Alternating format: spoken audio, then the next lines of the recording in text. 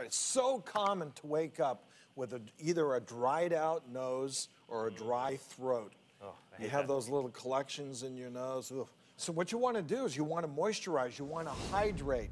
Probably the most simple thing you can do is get some saline drops, put them inside the nose, which is going to open up your mucosa, your nasal passages, and your sinuses, right?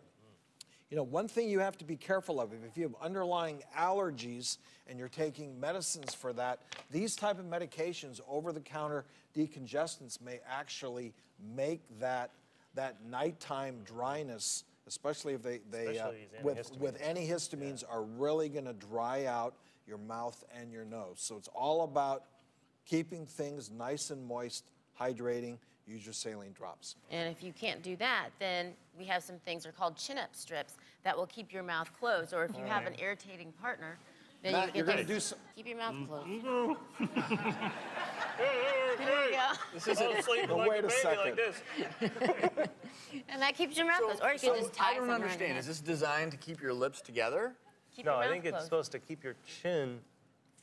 It's a little bit like a jaw thrust. Yeah, it's like a jaw thrust. I mean, you can't completely cover up your mouth. I think that's the idea, to encourage you. Also can't laugh When you're wearing makeup, it probably doesn't. to learn how Yeah.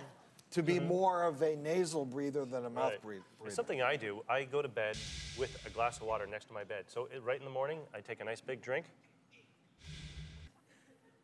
That's a big drink. Thank you, No, Dr. it's Lee. not hard. After All right, taking my a little little water. It's a little hard to do Take with that your off. tape. keeps the body nice and hydrated.